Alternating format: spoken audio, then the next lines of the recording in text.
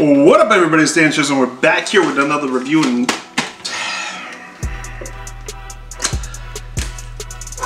alright guys, we're back here with pretty much my first unboxing, and you guys know it's none other than KJUN's I Saw the Devil set.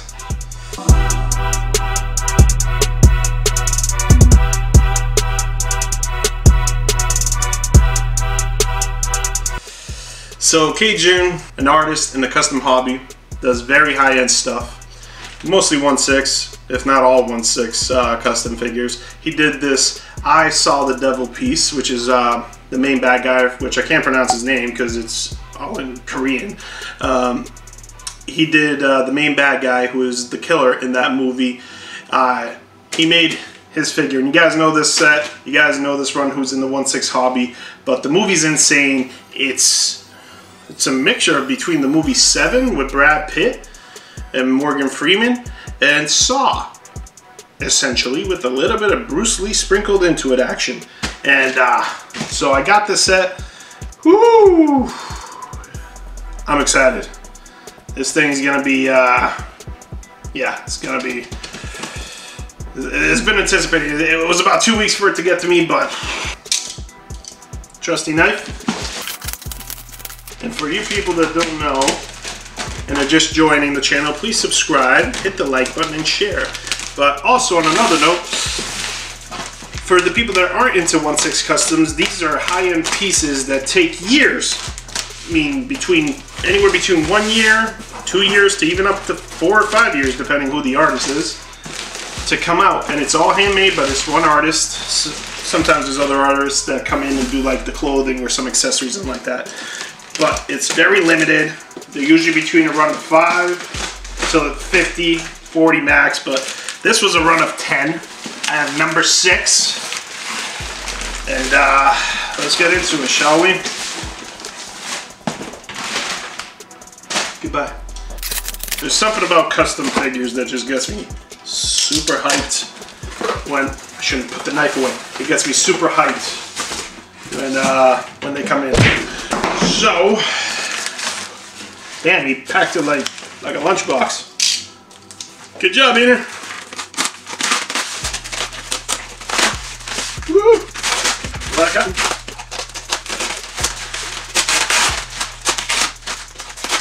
By the way, this is the first KJUN piece we're reviewing on this channel, and it's definitely not the last. Let's just say there's more coming. The hell, man. Is this like one of those Russian nesting dolls? It's just one package upon another package upon another package. Oh my lord. Your packaging is excellent here. Bubble wrap. We got lunch bag material. We got another plastic bag, which says, I don't fucking know, something in Russian. I'm just excited as can be. And it's funny, a lot of people will keep asking me, oh, why are you buying these pieces? You just sold your 1/6 scale collection, blah yada yada. Yes, I sold my 1/6 scale collection. Doesn't mean I was ever out the game. There's always a contingency plan with that. So this isn't the first time I've sold my collection, just so you guys know. It's actually the second time, and I always come back harder than ever. So this is a little inkling to what's more to come and all that. So trust me, guys, I always have a plan. I don't go into it just blindly thinking. You know, there's a reason I love the hobby, and I've always said I will never leave the hobby. So just stay tuned. Oh my goodness. I will probably do a deeper video of why I sold the collection, and it kind of goes into it a lot deeper, and it might be a little, you know, might piss off a few people, but hey, truth is truth, fact is fact, so I'm gonna just let it be, and I'm gonna put it out there. So here we go. Let me just clear it off. We have the box, KJUN's artwork box. Just had to make sure the camera was still in focus because I don't want to miss this. So KJUN's box, it says established in 2012. So this is actually, I think, is KJUN's first official run. I was talking to Joe Brad, and he was giving me information on this piece. That's my boy Joe. He's a good dude. If you have any questions, go to him, Paul Manzi, or Anomaly682. If you guys are into horror pieces, or if you guys are into some other type of pieces, kind of like KJUN's Jesus or anything like that, Rain Man, definitely go to Joe. He knows all the goodies. It says, established in 2012, KJUN artwork from Seoul. It's a nice little shoebox, pull out, and okay. Alright. Nothing in there, but good presentation. Gotta love it, because most custom figures don't come with a box. So that is an extra step. Alright, so first we have what I'm assuming is a COA, Certificate of Authenticity. The Devil, number 6 of 10, made by KJUN, and then it's signed by the man himself. And, you know, it's just a little cardboard thing, laminated. I think he does different COAs now a little bit better. This is kind of like old school. Anybody could get a laminator and do this shit, but still cool. Definitely cool when custom figures come with COAs. There have been some things in the hobby where people have tried to replicate COAs or take COAs from real run figures and then just make their own custom figure and sell it off as the artist figure. It's happened a lot, so be careful with that. This is not a stand that came with the run. I believe this is either Stony Stands or something like that, but it's I Saw the Devil. Enid tossed it in there, and it's nice. I believe this is Stony Stands. There's an ambulance. I don't know. So, really cool stand. It's actually lightweight. I mean, the crotch grabber just doesn't really work, but we'll get into it. All right. So, this is interesting. We have a drawn picture of the actor or the bad guy from the movie, but it's on a cardboard box. And it's signed by somebody. I don't know who made this. I don't know if KJUN drew this or if it was Ener. I don't know if it says KJUN. It might say KJUN. I don't know. But it was done in 2015, so it definitely must have not been KJUN. This is an afterthought, but it's a really cool picture. It's really well done. It's just interesting that's on the back of cardboard. I actually kind of enjoy that. I don't know if this is done by KJUN. Somebody let me know in the comments below who's more of an expert than me. So, let's do this together, boys. Watch the figure fall out. I don't know what I'm seeing. You guys let me know. Is it beautiful?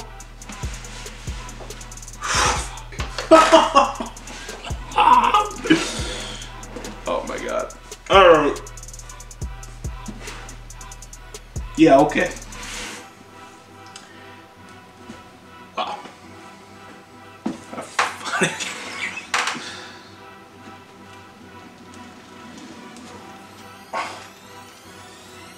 Oh my word.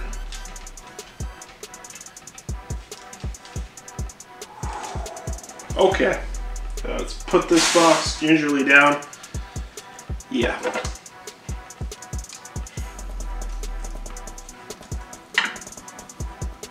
Okay.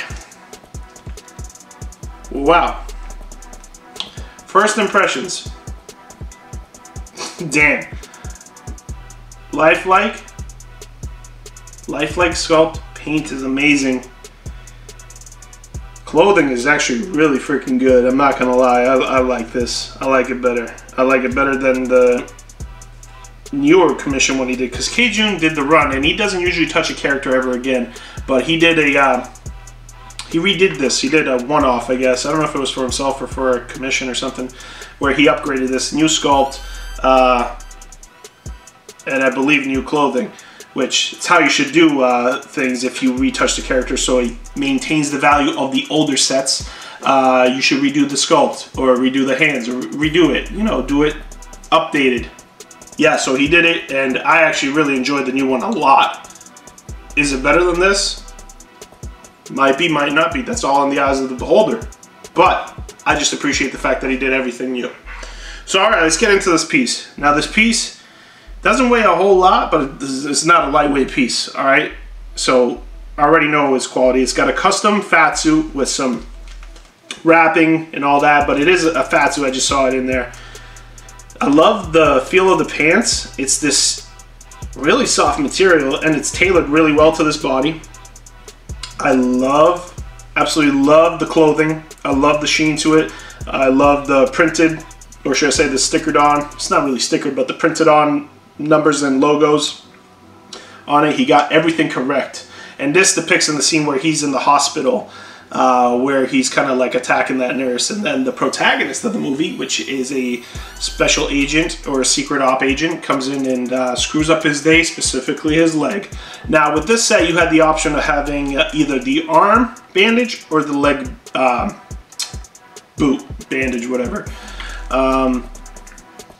There's one set out there that was owned by Joe Bratton that had both, and that's the only set that has the arm bandage and the foot bandage. So my boy Alan got that, and then now it's switched hands again, but that was the only one, and that set was, whoo, was that beautiful. So it's a 1-on-1 essentially, but this is still cool. I would have preferably liked to have the boot bandage, to be honest, because that scene was way intense and that was a cool representation, but this is still awesome because, dude, this arm sleeve, the material feels quality, stitched nice, and it's got real metal, like, clip-ons. God, the details, I'm like speechless. I don't think I've ever been this speechless in a review, to be honest. Head sculpt is on point. Likeness is legit there. The blood work, or should I say, it's not really blood work. It is blood work. It's just wounds that have healed over, and he has a bandage on the top of his head. The bandage is an actual, like, bandage material. The wounds are crusted over. Everything, you know, the eyes are beautifully painted. The cut on his lip. The hints of, I love, like, he has a 5 o'clock shadow. The hair is all, you know, it's real material hair, which a lot of artists, you know, that do high-end stuff, actually, I was talking to Joe Bratton about it, they just be doing a lot of, like, sculpted hair, and I actually really appreciate sculpted hair, I'm not gonna lie. With certain applications, I want real hair, but I would have been happy with sculpted hair with this either. But this is, just sends it to another moon, you know? I mean, joints don't feel loose. Seems like he picked a nice body. The shoes are nicely sculpted. Yeah, man. The cast, he actually used like a cast material for the actual cast. Head mobility is there. You know, a lot of people don't play with their custom figures. I want to know what positions I want to put mine in. Obviously, I'll probably leave it in this position because this is already a good position. I love that expressionless face. It's exactly what the bad guy had in the movie. The shoes, the paint on the Nike swoosh could have been done actually better. It's not the best. I can still see the black through it, so I don't know. That was a little whatever, but no big deal. I look past those little things. Now I like the shoes. They're sculpted really well, and they have a lot of the details like the Nike logos on the bottom. What I don't like is the magnets that are just glued at the bottom of the shoes, and obviously it goes with the metal base. Now, I don't know if KJUN put these magnets on. I don't think he did. Maybe this was an after thing by somebody, or maybe KJUN really did put the magnets under there. I don't know. Either way, I mean, you're never going to see it, but I wish if KJUN did it, it was sculpted into the shoe. But if somebody else did it secondhand, I don't care. You know, as long as I don't see it, it's fine. But I just had to point it out because I'm going to obviously rate my piece the way I want to rate it. Dude. Body proportions are on point. I mean, I'm so speechless. I don't think I've ever been this speechless on a piece. Yo, this thing is insane. Paint quality is 10 out of 10. Likeness is 10 out of 10. The clothing, I give it a 9 out of 10. You know, for 10 out of 10, I gotta get something that's like, every little stitch has to be perfect, and no clothing's ever gonna be like super, super perfect. The direction of the project, definitely a 10 out of 10. I love that it's exclusive. You know, just the whole representation, the box, the COA. Yeah, I gotta give it at least a 9 out of 10. So overall, this piece gets a 9 out of 10 for me. Just well done. Probably one of the most high quality pieces I've ever owned. Absolutely. Banger of a piece, man. I'm in love. I'm in love. And this is a little inkling to where the new collection is going to go. A lot of very limited pieces where I know things won't be touched again. More towards one-off things and kind of veering off into a whole new direction. But whew, until next time, guys, like, subscribe, share if you haven't done that already, and thank you for tuning in and just, till next time, guys. Peace and stay sick. Dope.